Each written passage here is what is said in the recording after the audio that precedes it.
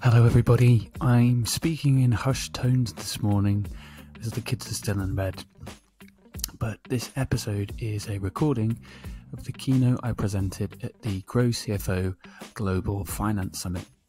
In it, I walk you through the now versus future applications of AI and machine learning.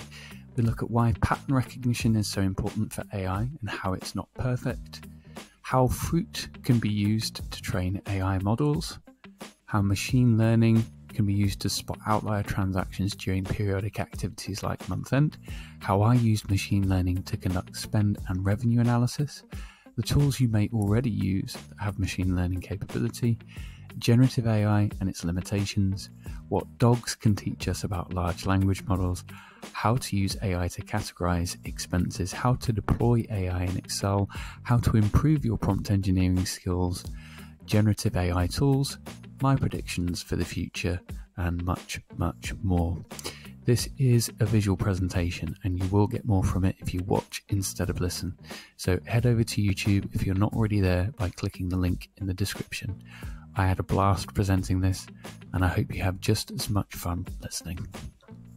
Hello and welcome to Tech for Finance, where we help finance pros stay ahead of the game, develop their skills and free up time for the things that matter most using technology. Please like and subscribe. Good. So, Adam, here we are. The final session of the day. And I'm just waffling a little bit because I know it takes people time to get into the room. I can see the number rising. Gosh, the final session of day one of the Global Finance Summit. We've had a brilliant day. Yeah, I've been in all bar one of the sessions today and I've thoroughly enjoyed all of them. So just let a few more people arrive before we start properly. I'm really looking forward to this, Adam. I've had a sneak preview of your slides earlier on, and I think there's some interesting stuff. You've certainly had your crystal ball out and been gazing as to what's happening in the world of AI at the moment. Yeah, people have a go at me well, I don't say they have a go at me, but the crystal ball is obviously dangerous territory because the rate of change at the moment, I mean, it's impossible to predict, but it's logical. My predictions are logical. So we're going to have this session that's predicting stuff. Now, I've got an interesting session tomorrow where I've got Randy Wooten from Maximo and Anil Varapala from Airbase. Both of those are people in fintechs that are now working out really how to incorporate AI into their technical stack. Mm-hmm. And I think tomorrow those are going to be really interesting sessions because we're going to be going through and talking about the use case for AI and the thinking that they're going through at the moment, deciding whether or not to implement stuff. So that'll give us a great insight into what might be coming up in the future. But anyway, we're here in session 6 of the Global Finance Summit, day 1. My name's Kevin Appleby. I am the host for this session. I'm COO at Grow CFO. And I've got with me Adam Shilton. I've known Adam for a long time. Founder of his own business, podcast host and consultant, podcaster, Tech for Finance. Now, I've spoken to Adam on his podcast, and he's been on my podcast, the Grow CFO Show. And I'm always, when I want to know what's happening in the tech space and what's about to happen, Adam is always the first person I want to go to ask the question. So this keynote, we're going to look at AI and machine learning in finance, transformative applications. So how is this going to transform? Now, before we get into the meat of this, I just want to say a quick thank you to the partners. We've got Aquila, Airwallex, Macrofin, AgiCap, and Maxio, all of whom have come together to help us put this summit together and help us give you maximum value for minimum cost. In fact, the cost is so minimal, I think it's absolutely free for everybody that's in here today. Adam, before we get started, I'm just going to put a quick poll up on screen asking people about AI and machine learning. So how do you envisage AI and machine learning impacting your organization's approach to financial management within the next 5 years? Choose the one of those that is most applicable to you. Oh, there's lots of answers pouring in here, Adam. Have we got a trend? Yeah, there's one of them is starting to pull away ahead of the others. And it'd be interesting to see if you're going to say, oh, no, they've changed. Changed.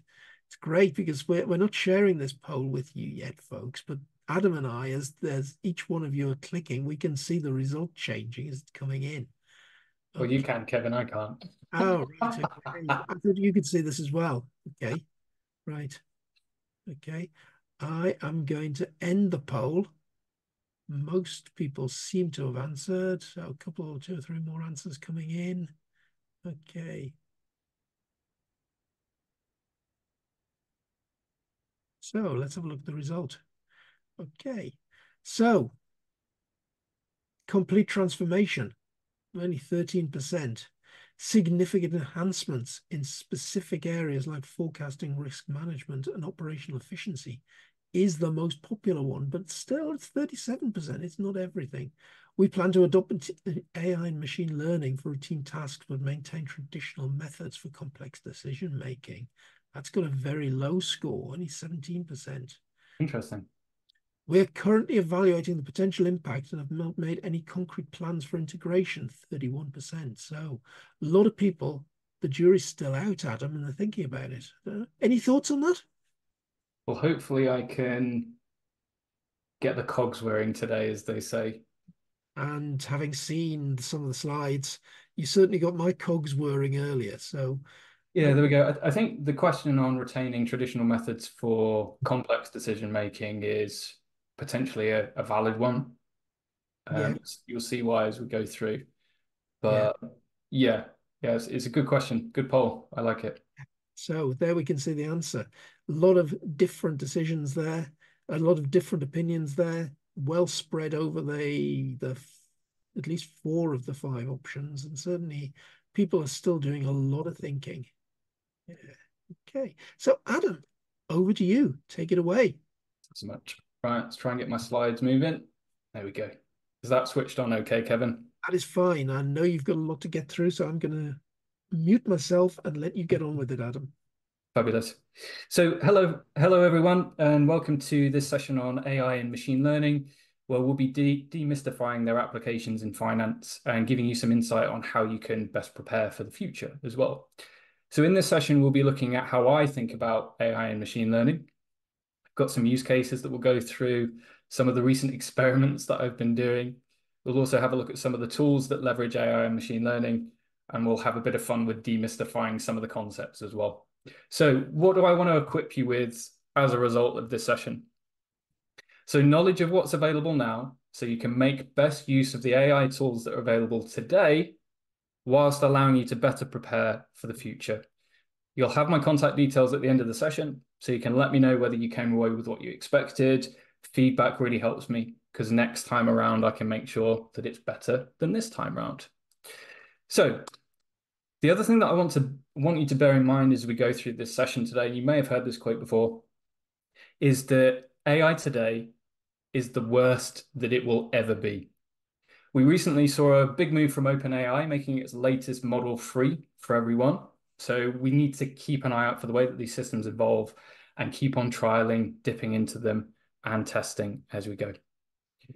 So a bit about my journey with AI. I'd always had an interest in AI pre-ChatGPT. So when I was working in the Microsoft Dynamics space, some of the early cloud ERP and CRM systems, they'd have machine learning algorithms to help with things like planning and forecasting. But at the time, adoption rates were pretty low, and getting the best use of the tools was subject to data volumes. Plus, the predictions were never really something you'd want to hang your hat on. The other issues were that some of the best tools were often only accessible to enterprise companies that had, deep pockets, with very few solutions accessible to smaller companies. But then ChatGPT dropped in 2022, or the end of 2022, and I lost my Christmas to it. I went really far down the rabbit hole, and Kevin and I have spoken about this before, but I became totally addicted and started trying to put it to use for everything and anything that I could think of. And it was nice because it's the first time that I'd seen AI accessible, not necessarily at SME level, but also at a personal level where an individual could increase their productivity without having to invest in a dedicated tool as a business. So I started posting about it, and AI has continued to be one of the hottest topics amongst the guests on my podcast over the past 18 months. But one of the common mistakes I see a lot is people confusing AI with automation. The two concepts are fundamentally different. AI is trying to emulate the tasks carried out by a human brain, i.e. cognition, and the way that we think and reason. Automation is trying to emulate the task carried out by the hands, i.e. steps in a sequence of activities. In its crudest sense, automation is carrying out mouse clicks and keyboard strokes. But of course, when you scale that up to lightning speed, you end up with the modern day applications we use to support and automate our everyday work. But the lines are becoming blurred. You can see that shrinking gap on screen. Generative AI has now taken one step forwards towards automation because it can create stuff, hence the word generative. So getting ChatGPT to produce text is emulating typing on a keyboard. Getting Midjourney to create an image is emulating graphic design work. Getting OpenAI's Whisper to create voice from text is emulating spoken word. And getting Microsoft Copilot to generate code is emulating development activities. Now, right now, my position on generative AI is don't use Gen AI to do stuff for you. Use Gen AI to do stuff with you. This way you can augment your skills and improve your knowledge without becoming over-reliant on it. But there will come a day whereby AI can complete an entire sequence of activities autonomously. The only thing it will need from you is what it needs to produce. And by the way, that day is today. When we look at autonomy, not long after ChatGPT became a thing, people started experimenting with having generative AI autonomously prompt itself. These were termed agents, and platforms like AutoGPT, AgentGPT, Cognosis, they all became hot topics for a really short space of time. In theory, you could set them a goal and they'd try and work back, creating prompts that they thought would most effectively lead to those end goals. But people realized really quickly that they were pretty bad at prompting themselves. They got easily confused and could cost a fortune if you left them running in the background without supervision, because they just go in loops. But recently, a company called Cognition AI released an autonomous bot called Devin. Devin's been labeled as the first AI software engineer. It's still in early access, but so far it's proven the concept and can quite accurately create code and build applications off the back of the instructions it's been given. So we'll have a quick look at Devin. Got a few screenshots. So here you can see Devin create a plan off the back of its initial instructions. So the instructions are to create a map where I can select major airports in the US and see travel time between them. You can then see on the right that Devin has created a set of tasks for itself. We would position these as prompts if we were doing it manually. On the next page, we can see it working itself without user interaction, troubleshooting itself, and fixing errors that it's produced along the way. And then the final step is a little bit of Q&A with the user, just the final bits of troubleshooting and testing, I guess, before then producing the web page that it was asked to produce. So I can't take the credit for this. This comes down to a dude called Ethan Mollick, who's an associate professor at the Wharton School. He's author of a book called Co-Intelligence, which I've not read yet. It's on my reading list, but I've included some links here, and I'm sure these slides will be circulated after the fact. So do have a look at those resources and follow him. He's very hot on AI in the automation space. But why does this matter to us? So remember that quote that I said at the beginning? For us to invest the right amount of time in AI technology, we need to not only have an understanding of what's available now, we also need to keep an eye on the horizon, hence the telescope.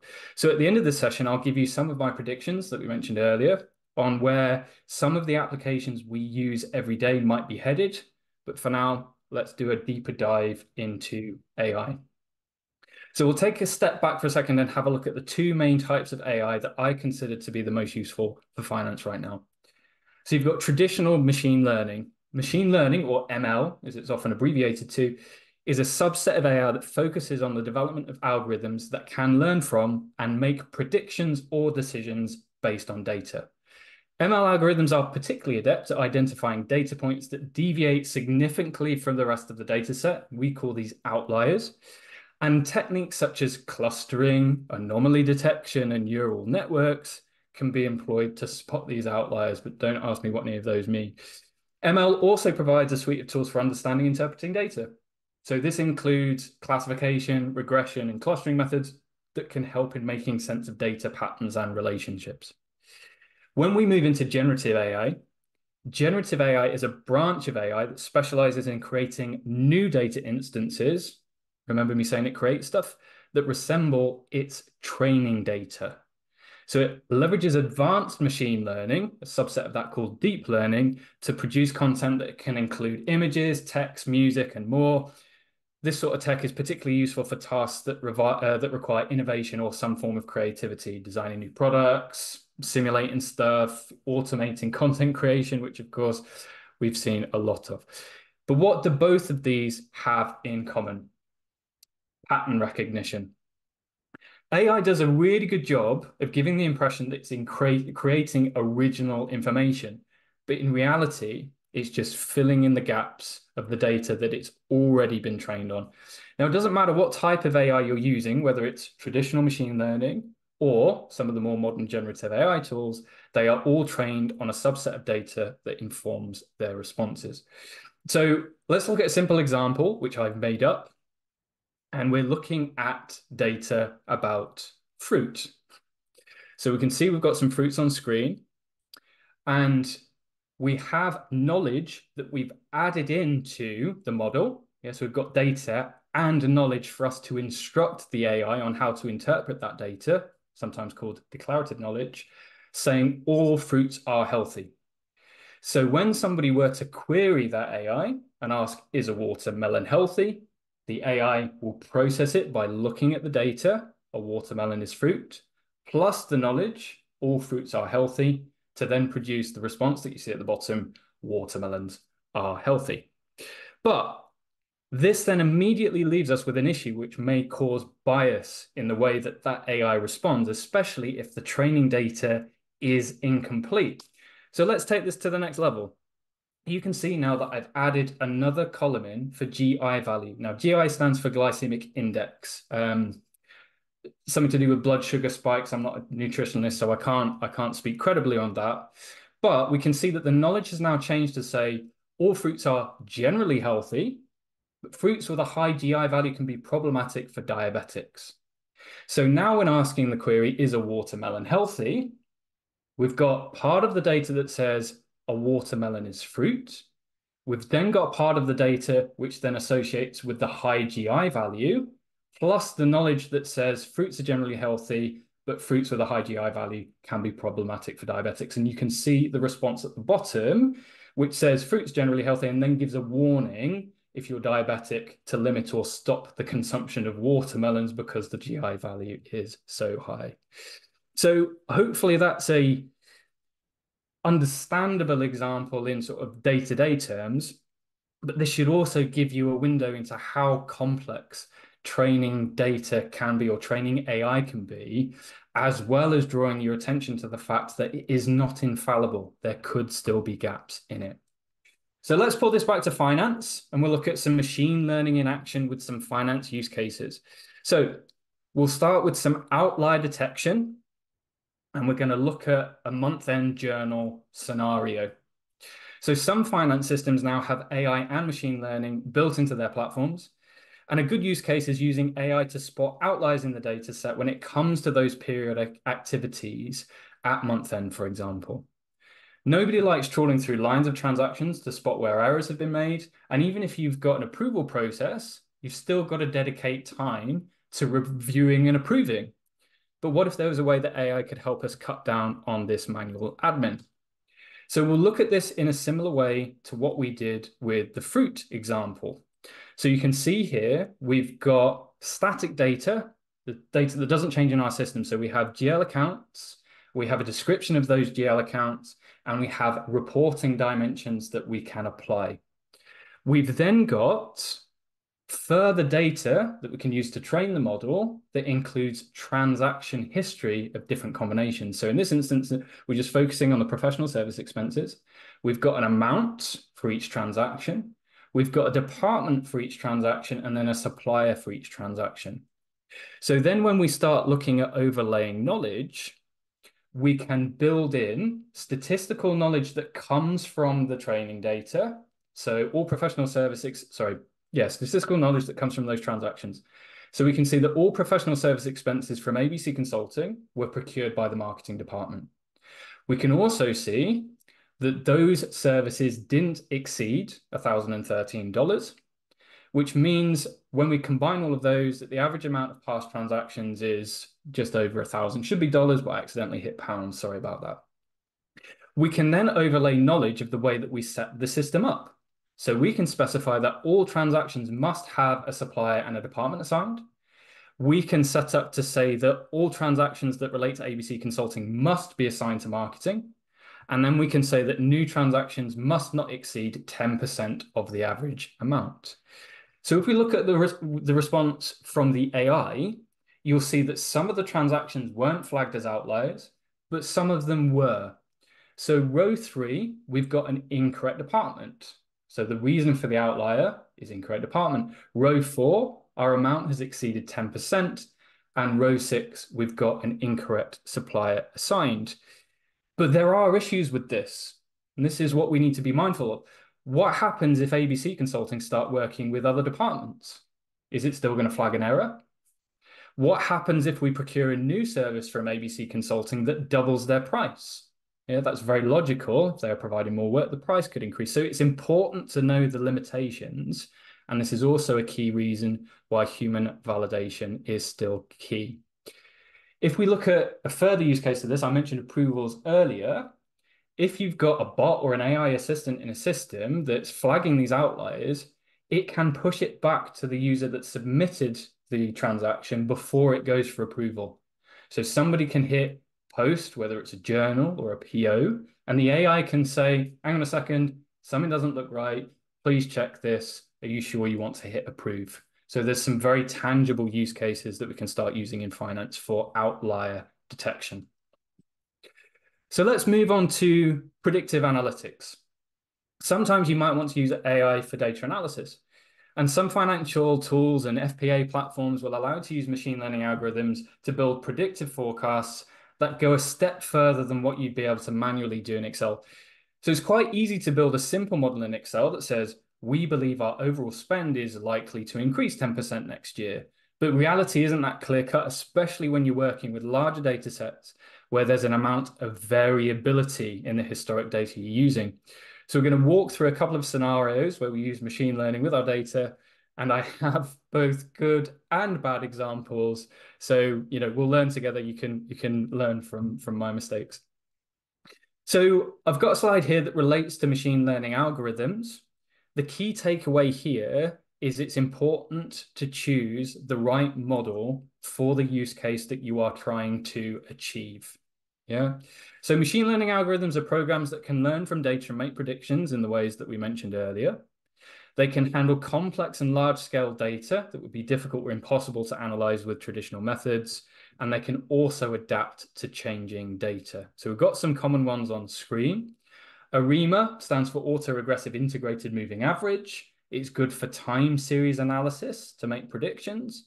Profit is one of the newer models, I guess. It's open source, created by Facebook, does very well with seasonality and data that's a bit volatile, and you can read up on the others. The main ones that we're using in the use cases that we've got coming up are ARIMA and Profit, but we've got a bit of linear regression in there as well. And as I say, don't worry if you don't have time to read through all of these. I'm sure the slides will be shared afterwards. But I've got a confession to make. I'll let you into a secret. I cheated for that bit. So validate it, do what you've got to do. But I used Copilot from within Word to help me break down some of those most common machine learning models. So a bit of a use case for AI within the applications that we now use every day. So let's look at my attempts at using machine learning.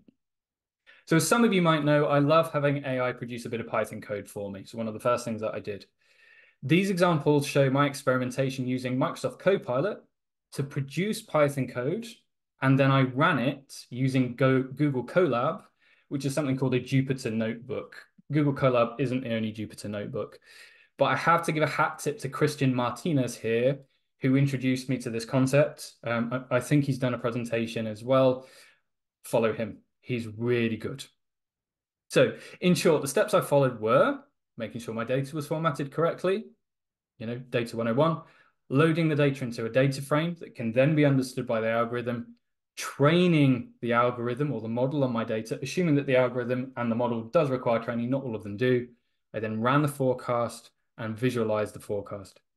But I can hear you asking, Adam, why go to all this effort generating code when you could just use a dedicated tool? Well, I'll tell you. Number one, not everybody's got the budget for a snazzy FP&A tool. And if I get a piece of software to do things for me, I'm not learning anything. Yeah. But in the same breath, there are some open source data science platforms out there, but there is still a learning curve, and you do need to have an understanding of the fundamentals. I don't have a background in data science, so this entire process served as an exercise in helping me understand use cases and having AI guide me through the process.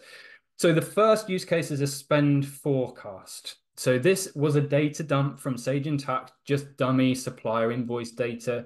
I had 85 rows to work with.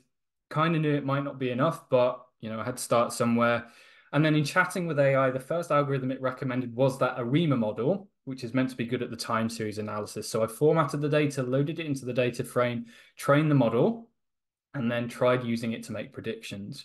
After that, as you'll see from some of the screenshots, I switched model to see what results would come from different models as well. So here's my data, not complicated, not a ton of columns, as I say, only 88 rows.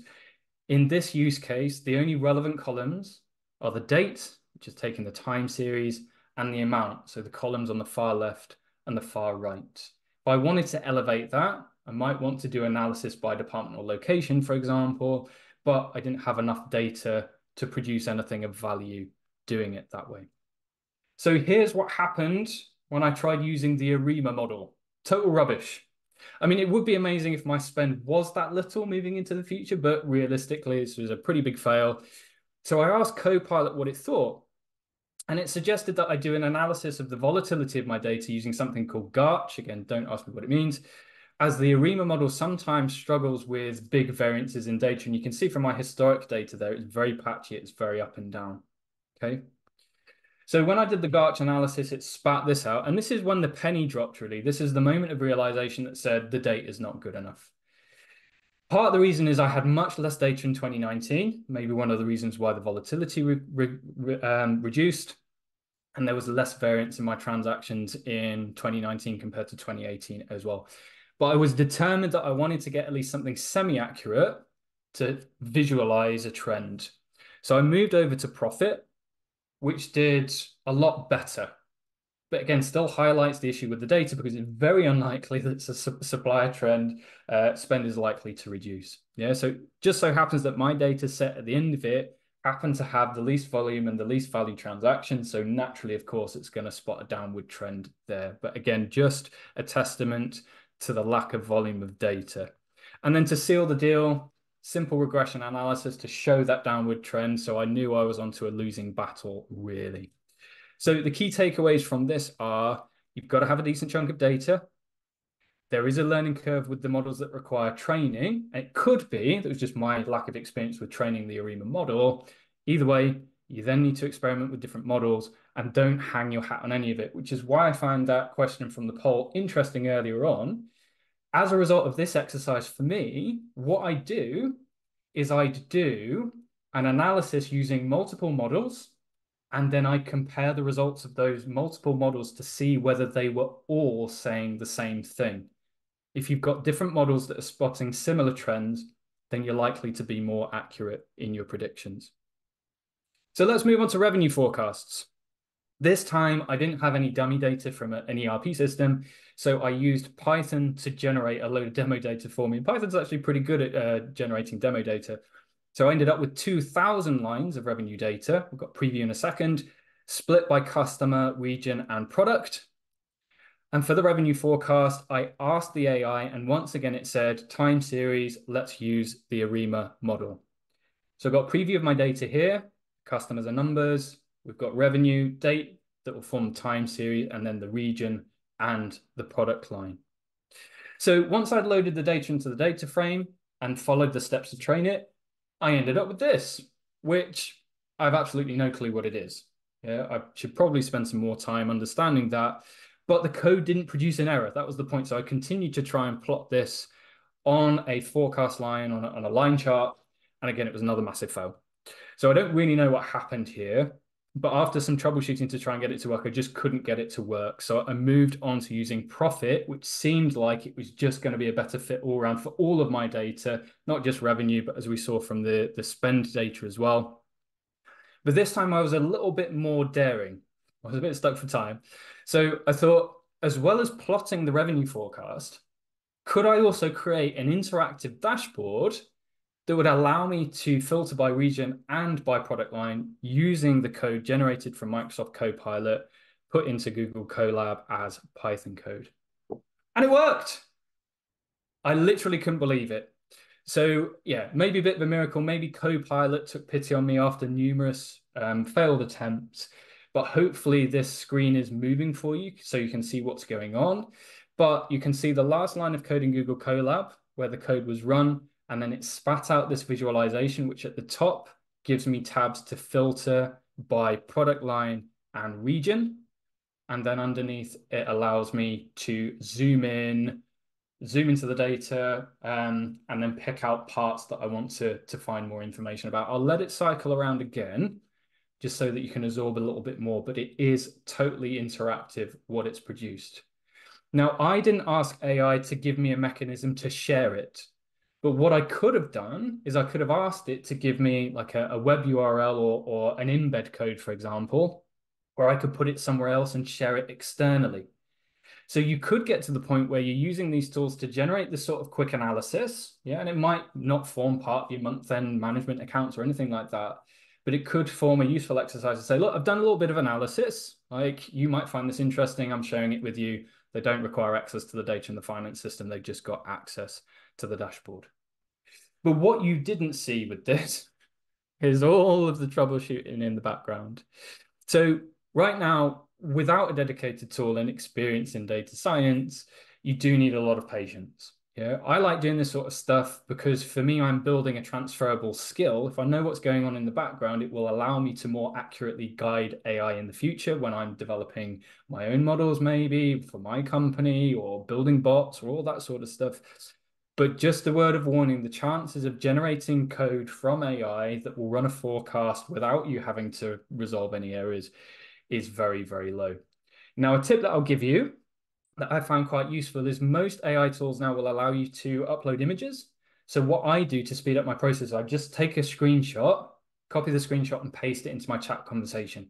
Yeah, it saves me having to mess around with selecting and copying bits of text and all of that sort of stuff. So I just find it a quicker process. So little tip there for you as well. But what are the takeaways here? Keep it low risk, do experiment with the free tools. And then if you do see half decent results that come from it, maybe that's more reason to invest in a dedicated tool for this purpose. Or you can employ a data scientist, up to you. No, I'm joking, but you hear what I'm saying, right? So if we look at some of the tools, got a slide here. I've tried to include as many out there, but obviously I've got limited space on a page. So we'll look at business intelligence first. So just be aware that some of these tools might not become equipped out of the box for machine learning. So Power BI, for example, you do have to build in Python to do the predictive analytics piece. Moving on to your ERP and finance software, if you're using any of the above, might be worth speaking to your partner or whoever's providing the software, as AI might need to be enabled in the background. It might not be switched on by default, or you might need to procure additional licensing. And then you've got some of the FP&A tools and data science platforms that are on the market. Now, the good news is you might be using one or many of these already, so you can start asking more questions about how can I start making more use of AI as part of my workflow. The last place I'd go to would be the data science platforms, generally better for larger businesses with massive amounts of data. As I say, the learning curve is a lot steeper, but some of them are open source and free to use, like Nime, for example. I've had a bit of a play with that. Works well with Excel data, for example. Okay. Really quick, guys, as you know, I don't run ads and I no longer sell anything on here. So to help me, it'd be great if you could share with just one other person, leave a review, give a thumbs up and subscribe. It really does make a difference. Now back to the show. So let's move on to generative AI. So we've had a look at some data, and now we're going to be having a look at some of the use cases of generative AI and demystifying some of the concepts that you may have heard circulating around. So there's two concepts that I want you to internalize here. So one is generative AI will not produce the exact same responses each time you ask the same question, unless you're using it via an API, or if you've got some sort of seasoned prompt engineer working for you. There's going to be variability, which is a term we're going to use more. Generative AI is also limited by something called token length. We don't need to go into the weeds in this session, but all you need to know is all of that stuff that we did with those thousands of rows of data, not a good use case for generative AI. You're limited by how much data the AI platform can absorb in one go. It is getting better, of course. So, pattern recognition, going back to that concept. Generative AI is trained on a subset of machine learning called deep learning, which we mentioned earlier, whereby massive amounts of data are used to train the model. What you end up with is a conversational chatbot that can fill in the gaps based on the most common responses it sees within its like really massive set of training data. I had Glenn Hopper as an early guest on my podcast. So hat tip to Glenn, very kind. He took a punt on me. He was the first person to give me the predictive text analogy. So you see this all the time now. AI will try and complete your sentences when you're composing an email. It will try and complete your sentences when you're writing in a Word document. You know, generative AI is just like this. It's just on major steroids to the point where we're now working not just with text, but images, audio, and video, like we mentioned earlier. So let's move on to variability. There's a term when using larger language models called temperature. And this dictates how creative or precise you want the response from the AI to be. Now, you can't set this in ChatGPT. The temperature is automatically set for you. You can't change it. But you may have seen in tools like Microsoft Copilot, which you can, it's free, log in, secure your data. It's something called conversation style, and you can see that on the screen here. So you've got creative, balanced, or precise. This is where you can manually set the temperature based on how accurate you want the response to be. Precise, less variability, creative, more variability. So let's look at a fun example. What do dogs like to do? And I've made up these percentages. So this is a thought exercise more than anything else, but I'm going to prove the concept shortly. So we've got a list of activities that dogs like to do: going for walks, playing fetch, eating, so on. So if we want the response to be more precise, we'd set a low temperature. And the example there is with a lower temperature, there's a 70% chance that it's going to go for the most common result. With a high temperature, there's a lower percentage chance that it's going to produce that result every time you ask the question. So if we move on to me actually putting this into practice, I asked Copilot this question: what does a dog like to do? Output one thing. So this is in precise mode, the one with the least amount of variability. A dog often enjoys going on walks. Great, cool. Creative mode, first pass. What does a dog like to do? Output one thing. Dogs often enjoy going for walks, which makes total sense because that's the most common response based on the training data. But now when I go back into precise mode again and ask the same question, what does a dog like to do? Output one thing. It said going for walks again, which is good because it proves that there's less variability in its answers. Then going into creative mode for the second time, what does a dog like to do? Output one thing. Dogs generally love to play, which is a different response to the exact same question we asked the last time, further emphasizing that variability in responses there. Now, obviously, this was 4 chats. This by no means proves anything really, but it's nice as a thought experiment. If you don't believe me and think that was all made up, I did take a screenshot of my chat conversation there so you can see the timeline and those 4 separate conversations. So the purple on the right is the creative mode, and the blue on the right is the precise mode. So I did do it, I just didn't copy and paste the same screenshots. Okay. So why is this important? So at some point, you might want to start building bots into your organization that work with your data or call specific information from the internet for you. And to do this, you need to decide whether it's a task that requires precision, like retrieving document information or supporting data analysis, or if it's a task that requires creativity, like, I don't know, producing presentations or whatever is more creative work you might do as part of your day-to-day. Precise, low temperatures, creative, high temperatures. Now, these are more guidelines rather than hard and fast rules. So you remember all of that predictive analytics stuff we did where I generated a load of code and ran it? All of that was done in creative mode. So in theory, precise mode should work for code because you don't want variability in the code. But I think during troubleshooting, the creative mode in Copilot enabled it to look at those problems differently and suggest different responses, whereas I felt in precise mode, it was like banging my head against a brick wall. Anyway, so here's an example using Copilot Studio, which I've been going deep into recently. We don't have time to go into Copilot Studio today, but please do message me if you want more information, because I think it is going to be a really useful tool because it is built into your Microsoft 365 environment. So in this example, I've set up what's called a conversational bot that plugs into Microsoft Copilot. Users of your team or within your team, if they're using Teams or whatever in Copilot, can interact with your own tailored AI to get the responses back that you want the AI to give, as opposed to the generic AI responses.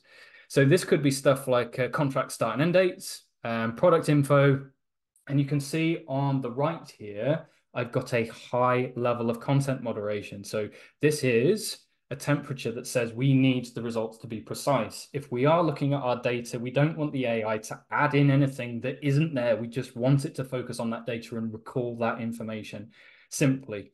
So this bot will trigger when somebody asks a question about customer contracts. It will then look to a SharePoint site to find those contracts, and then it will return the response based on the question asked. What is the start date of this contract? And return it that way. And you can see the prompt there on the right about how we want the AI to interact with the user when they ask that question.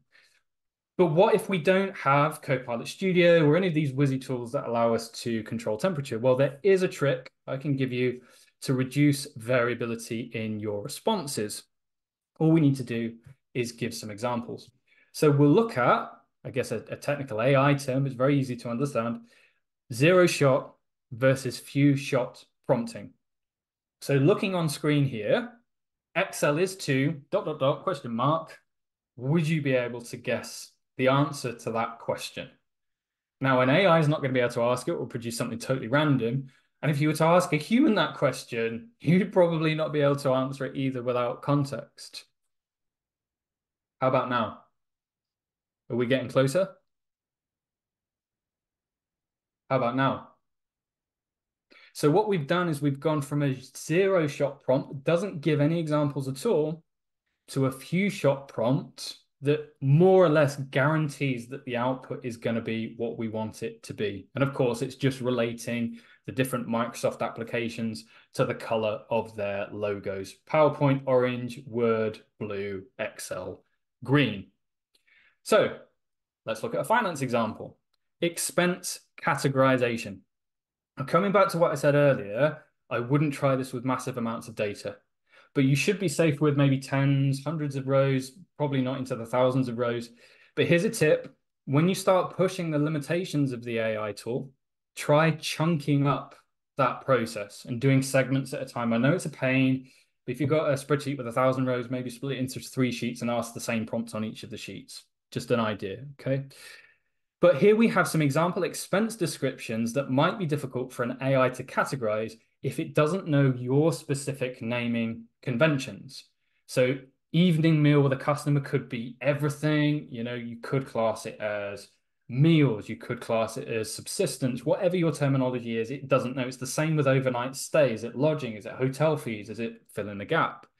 So when we then apply the few shot approach, where we have prior data that we can use to train the response to say, if it contains lunch, it's subsistence. If it contains overnight, it's travel and lodging. If it contains breakfast, it's subsistence, and so on and so forth.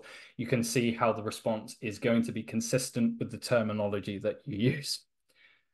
Now, if anybody's noticed my Greek project names, I've got a fun fact for you.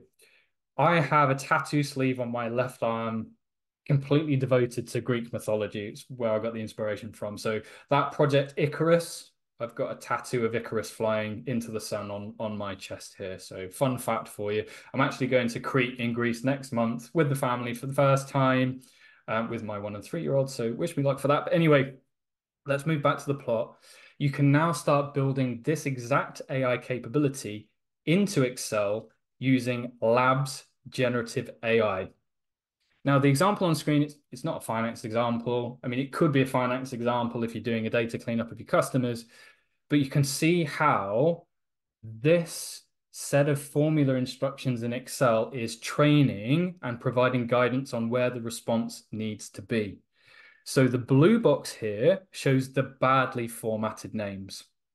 The red box is something that somebody's typed in to say, this is what the naming format should be. The green box then selects the new data that the AI needs to fill the information for. And then when you hit enter, fortunately, I haven't got the output of this, it will continue to fill those lines based on the red box that you've seen at the top here. Now, this is really useful because this is where that cognition piece comes in that we mentioned earlier. Be incredibly difficult to create an Excel formula that accurately reformatted all of those names. Whereas for an AI, if it can spot the pattern, coming back to that, word again, pattern, it can do that cognitive task for us. So you can download AI Labs for free, plug it into Excel, have a bit of an experiment. There's loads of YouTube videos on it. But again, you can see another area where the few shots that we have used within the blue and red boxes then inform the output from the AI once we press enter. Now, what have we been doing here? Without realizing it, we've been training a model to our specific requirements. It doesn't matter whether it's Copilot Studio or AI Labs in Excel. This is a very similar process to what a prompt engineer might go through if it's ensuring that a large language model is equipped with the knowledge that it needs for a specific task. So when you create a custom GPT in ChatGPT, you're training the model. When you create a Copilot in Microsoft Copilot Studio, you're training the model. The next iteration of this is not having to train the model manually. So what we've just run through there is manually training a model for a specific purpose, but tools have now started training themselves. Now, I'm not talking about training the model. There was always the issue with ChatGPT, whereby platforms like OpenAI would use your data to train the model and use that data across the entire platform and then roll that out based on the training data to all of its users. Here we're talking about specific training for your individual version of the AI tool. So if you've not seen, ChatGPT now has a memory function. It's not been rolled out to everybody yet, so you might not see it yet.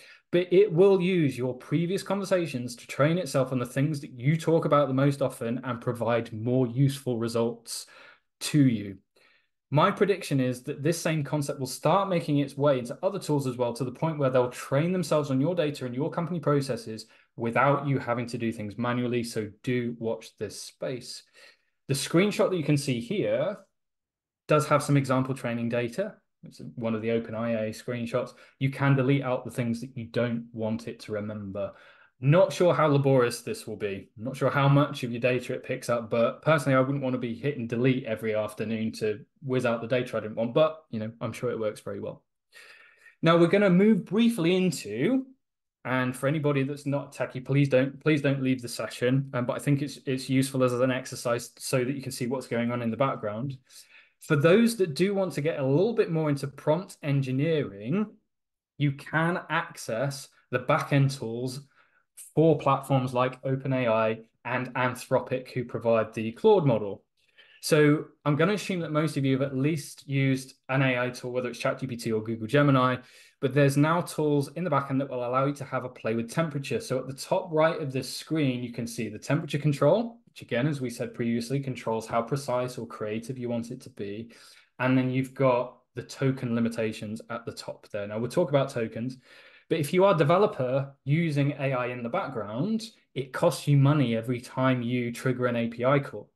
So if you set that token limit to only produce a smaller set of data every time it answers a question, you're reducing your cost because you pay per token. So again, this might inform your discussions if ever you're speaking about a tool where they pay per usage, and if there's any discussion around you pay per token usage, this will inform that discussion for you to understand a little bit more about what tokens mean and how they're consumed. So the two platforms are the playground that you can see here from OpenAI. So that's platform.openai.com. And then the other one is console.anthropic.com, which doesn't refer to it as a playground, refers to it as a workbench. But if you were to go into Anthropic, and this again is another recent update, you can use a tool called Generate a Prompt. And this is probably more useful for the non-techies on the session. You can just provide in simple language, this is what I want an AI to do. Can you help me create a prompt that's going to get it to do what I want it to do? So you don't have to think about prompt engineer or anything like that. And it will spit out a really well-crafted prompt for you. Prompting AIs to create prompts. This is the world that we now live in. Absolute madness, but absolutely fascinating. So I said we talk about token lengths, and we're coming to the end now. Stop listening to me bang on about all of this sort of stuff. I could go for days. But I mentioned at the beginning of this section that one of the limitations with generative AI is that token length, so how much data it can consume in one go. Models now have token lengths of, I think it's about 200,000, which seems like quite a lot, but it's really not, especially when you compare it to when the tools were first released. So common limitations I see, ChatGPT not being able to produce to process large documents well. That's where that chunking exercise comes in. Copilot in Excel not being able to handle spreadsheets with large amounts of rows. Again, it's a token limitation. And then hitting limitations when you're just chatting day to day with AI. So have you ever found this when you're having a long conversation with ChatGPT or Microsoft Copilot or Google Gemini, and the longer you have the conversation, the worse the results appear to be? Now, it's getting better, but that is something to do with token length, I'm sure. Again, I'm not a developer, so I can't say for sure, but these are some of the limitations that I'm seeing. So remember what we said at the beginning, AI is now the worst that it is ever going to be. So we will see improvements probably within the next 6 to 12 months, maybe sooner, depends. So the token lengths will get longer. We'll be able to work with larger data sets more easily. So what are the takeaways here? Make sure that you have total awareness that you're going to get a varied response from generative AI, and deploy those tools and tactics that we use in few shot, zero shot prompting to make sure that the responses are more accurate if you don't have a temperature control. Deploying apps in Excel, if you're using Microsoft Copilot in Office, helps with cognitive tasks on small amounts of data, for now. So if you're going to try and do that sort of stuff, try and chunk up your larger data sets to account for those token limits. So let's have a quick look at the tools, and then we'll do my last bit on predictions before we'll leave you. So general purpose chat bots. We've been mentioning them as we've gone along. Remember, tread carefully with these general purpose tools, especially if they're free. Because one, from a data security perspective, if you're using free versions, there's a chance that they'll use your data to train the model. So always check. And number two, they are trained for general assistance. So make sure that you do have semi-decent prompts in providing context so that you get the best possible outputs. Now, looking at the FP&A tools on the bottom left, we're now seeing generative AI creep into lots and lots of applications where you can use natural language to Q&A data, produce visualizations, and speed up your workflow. So we've got data rails there, FP&A Genius, I think Workday's the adaptive planning, just to name a few of the subsets of those applications. Pyramid Analytics is an interesting one that I discovered recently. Not only can you use Gen AI to Q&A data, you can talk to it. It'll automatically create complete dashboards for you. And then you can take it to the next step to take those dashboards, and it will create a presentation for you. And then you can share that with the rest of the business. So we can see where all of this is going, less of the manual stuff, more of the automation. Now, from a finance software ERP perspective, you'll start seeing this more and more. So Sage recently launched their Copilot, which is an AI assistant that will be built into the Sage applications. Oracle NetSuite uses generative AI, I think, for stuff like when you're sending out documentation, so it can personalize, say, emails that it sends out, so it's more relevant to the customer. Dynamics 365, obviously we've spoken about Copilot, and Puzzle, really cool application, AI at the core, more for startup type businesses, but I thought I'd have a more of a scrappy startup example there. And then you might also find that there's some other niche tools that you come across. Now, I'm not an advocate of just finding as many tools as you possibly can, because then that becomes very unwieldy. But if you do stumble across a tool for a specific use case that's easy to adopt and has some really quick wins, then there are a plethora of other applications on the market that can serve different purposes, whether it's modeling, whether it's automatically creating Google Slides for you based off your data, whether it's pulling data from multiple places and giving you a bot that you can chat to all of those different data points from different databases. This is the way that we're going. Okay. So we'll finish up by having a look at my representation of what things look like now versus my predictions for the future. In the earlier part of the presentation, we introduced Devin, but I think we're likely to see the same across other platforms. So I've picked almost at random 3 different applications that you're probably the most familiar with. So ChatGPT, Power Automate, and Excel. Now, I didn't deliberately give Microsoft the lion's share of this, but they're just easy examples to use. So if we look at ChatGPT when it was first released, it was okay, but the responses were pretty poor and they could be really inaccurate. Now the model's improved dramatically to the point where we can use it as a very capable AI assistant to augment our work, to support a lot of the tasks that we do every day. The next iteration of this, I believe, is going to be more autonomy, where we don't have to prompt as much. We don't have to hold as long conversations. We can just say, I want to produce this outcome, and then the AI will prompt itself, without you having to get too involved in that prompt exercise. Next example is Power Automate. So we used to have to build flows manually, and there was a high learning curve. Power Automate used to be called Flow, by the way. We now have Copilot for Power Automate, where we can use natural language, so create me a flow for this, and it will put together a basic flow for you. So that reduces the barrier to entry if you're not, a Power Automate user. And then if we play that forward, it could get more advanced, and I can't guarantee this, but it could get more advanced whereby you don't really have to do the building anymore. You can just give that output, it will do the building in the background, and then it might just be a Q&A to test it and make sure that it's working. So we then switch to an outcome-based methodology rather than a manual step-by-step methodology. So our ability to think critically, our ability to guide, our ability to have that vision for the future is going to really help once the AIs become more autonomous. Now, lastly, the tool that we all know and love, Excel. In the past, we'd have to do everything manually. Now we can use Copilot to augment our skills when it comes to, creating formulas, tables, and charts. And as we mentioned, it will even support analysis on small data sets. But in the future, we might be able to instruct Copilots to autonomously build entire worksheets for us and help us glean insights from much, much larger data sets. We're already seeing hints of this with Copilot for Finance, which is a specific plugin. It's free, by the way, so just Google, I shouldn't say Google, should I? Just search for Copilot for Finance, plug it into Excel. It does a reasonable job at just doing a reconciliation for you. So you just point it at 2 sheets and it will do a comparison and outline those reconciliations and the variance and the balance at the end of it. And it's being geared up to help with the data analysis piece and ties it maybe to that outlier concept or that variance example that we talked about earlier. So that's where I see things heading. Now, the last concept that I want you to take away, and you've probably heard this throughout other conversations or other presentations that you've had today, it's this concept of repurposing versus replacement.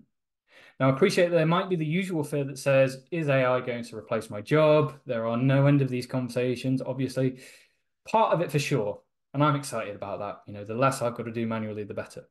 But if you do spend 100% of your time on admin tasks, then there is a chance that a large portion of that is going to be replaced. So what can you do instead is the question. But I will always take the positive standpoint. The more work we can automate that doesn't bring value, the more we can focus on work that does create value. We should leave the repetitive stuff to the machines, and we should leave the fun stuff to us humans. I'll leave you with that thought. Anyway, we'll finish up. Feel free to contact me, connect with me on LinkedIn. Go to techforfinance.com. You'll see my newsletter, my podcast, all of that sort of stuff. And then go to Think as well, if you want to start, more of a system assessment, ERP, that sort of type discussion. Check out We Are Think, and I'll speak to you there. But really appreciate your time. Really appreciate you bearing with me as I've talked at you for the last 50 or so minutes. But yeah, hopefully that was a useful session, and I've really enjoyed the opportunity to speak to everyone. So thank you. Adam, that was absolutely fantastic. I thoroughly enjoyed all of that. I must admit, some of it was floating over my head. I want to go back and look at some bits of it again, but you certainly prompted my interest no end. I'm looking forward to be chatting outside of this session to you on lots of things. I must admit that lots of things that I've discovered about AI in the past few months have been as a result of looking at your posts on LinkedIn, some of the stuff that you're putting on Tech for Finance. So actually, those links that Adam has just put on screen, I would thoroughly, thoroughly recommend them to you all. Adam is one of the great teachers in this area, how to use AI for practical things. And the results of Adam's playing with this stuff, I think, is just incredible. Thanks, Kevin. Yeah. I've got one question, Go Adam. on. Only one that's come up, and that's all we're gonna be able to go for, because we have actually just about run out of time. I think you answered it already, but Hanny is asking, can I integrate ChatGPT with Power BI to make ChatGPT work on my data set stored in Power BI and give answers and analytics based on my data? So the simple answer to that is no, if you're not a techie. So I mentioned previously the ability to create GPTs, so bots using ChatGPT. Within GPTs, you can create things called actions, and you can build in code within that bot to connect via API to other stuff. But to somebody who's not a developer and hasn't written any code, that is going to be very difficult to achieve, but happy to pick up the conversation if you want to dig deeper. The path of least resistance with that, and I don't know whether it's been released yet, but there are copilots for Power BI that are built into the applications. So have a look around that.